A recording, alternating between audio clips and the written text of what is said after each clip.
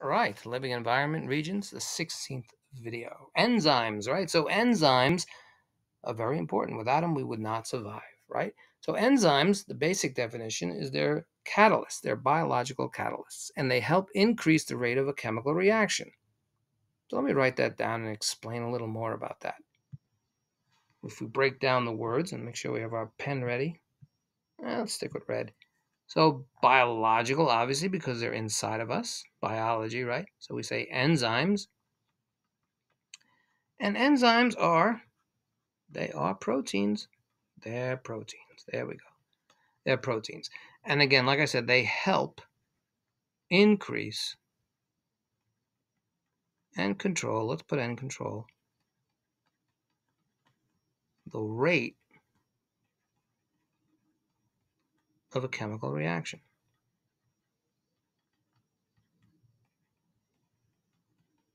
And you can also say they're catalysts, because catalysts jumpstart a chemical reaction. They help it going, right? And so we know what reaction is. So, for example, you remember an experiment when you were probably in middle school, right? We had this volcano over here.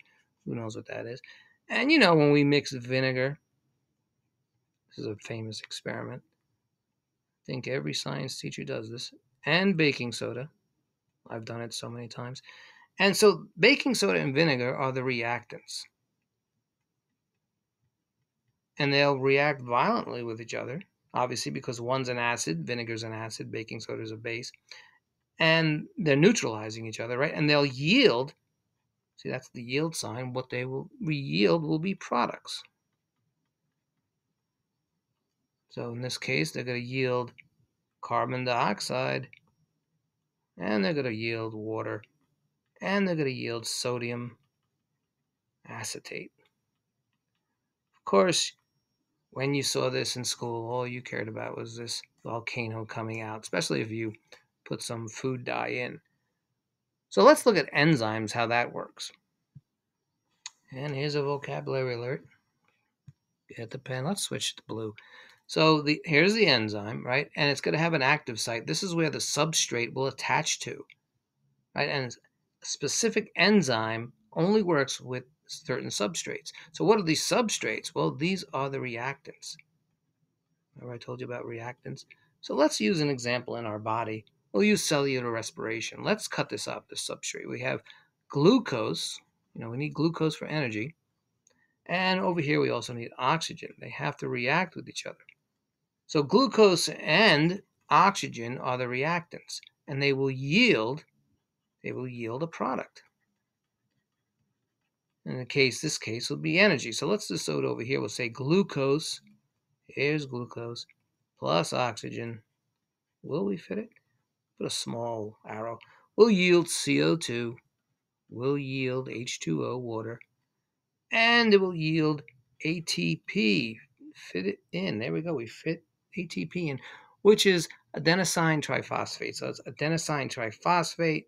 In other words, it's energy. And so the enzyme is helping that. It's actually helping our body use less energy so this could be created. This is really important to understand. And I'm going to show you the chart on this. It's going to help us use less energy. Less energy. So let's get a better picture. All right, so here's cellular respiration. There's the substrates. They're specifically made. The enzyme is specifically made so they will fit like a jigsaw puzzle. So let's say that this one over here, and make sure our pen's ready. Use green, why not? Right, and we'll say that this is glucose, and that's oxygen. And of course, they're going to attach themselves at the active site to the enzyme. So now they're nice and snug. And once they attach themselves, it's right here that the product is being made. The product is created. The enzyme is helping it. It's jump-starting it. It's a catalyst. And of course, we remember the product was carbon dioxide, water, H2O, and ATP, energy, adenosine triphosphate. And once the product is made, it just leaves the enzyme, and the enzyme's ready to do it again. It's available. So that's really basically what's happening with the enzyme. Now here is the really important part. So as you can see, look at the blue line and look at the red line. So let me get that pen. The blue line is, so let's say the reactants again will use glucose. We use glucose and oxygen. As you can see, when we use an enzyme, look how much energy is saved. Much less energy you need for that to work to gather your product. Without the enzyme, look at it, much more energy is needed. So your body needs much more energy without the enzyme. And when we're talking about glucose and oxygen with the enzyme, we're looking at seconds. All we need is seconds. Without the enzyme, we're talking about days. So you can see we just would not survive. That's why we need the enzyme. So enzymes are important, vitally important. So again, look at this chart again. Make sure you understand it. Again, with the blue line over here, with the enzyme, you're using less energy. So the enzyme is that catalyst that's helping us make these products with less energy. Just think of saving money, right? You're using much less money and you're getting the same output, right? Because if you look at it here, let's clear this out. If you look at this line over here, right over here, they both will, the overall energy released is the same. And yet we're using less energy to get these products with the enzyme. Very important to understand that. And by the way, they're naturally produced inside of us, right? So our body makes enzymes. The digestive enzymes are made in the pancreas. And the pancreas, by the way, as you know, is in the digestive and the endocrine system. And overall, though, inside the pancreas, again, they are made in ribosomes. And we talked about this in other videos, how proteins are made. And again, remember, enzymes are proteins. And in other videos, we did talk about activation energy. It's that energy needed to jumpstart a reaction. And so this whole process where we use an enzyme, make sure we have our pen ready. Let's stick with blue. So we call this enzyme action. Enzyme action. Enzyme action. All right. Another thing to know about enzymes is that they are affected by temperature and the pH, which is the potential of hydrogen. So, for example, in your body, we have on average about 98.6 degrees Fahrenheit. So within that range, that's fine. But if you get a fever, for example, that could definitely affect enzymes and they won't work properly. And pH needs to be considered too. So if you have a pH of 7, that's neutral. That's what water is. And so anything to the right of water, like the right of where you're looking, right? Those are bases or alkaline, right? And then to the left where you're looking, those are the acids.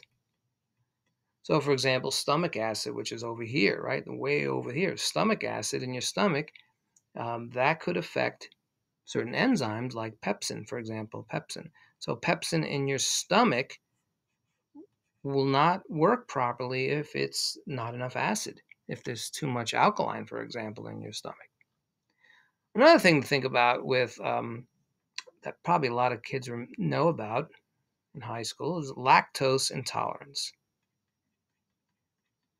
And not just high school, middle school, and elementary school. You probably heard about this, right? So you can't drink milk, you can't drink dairy, right? And that's because you're missing a certain enzyme, or the enzyme is just not working properly. So it's lactase. That the enzyme lactase. So if you have that enzyme, then you could break down dairy products.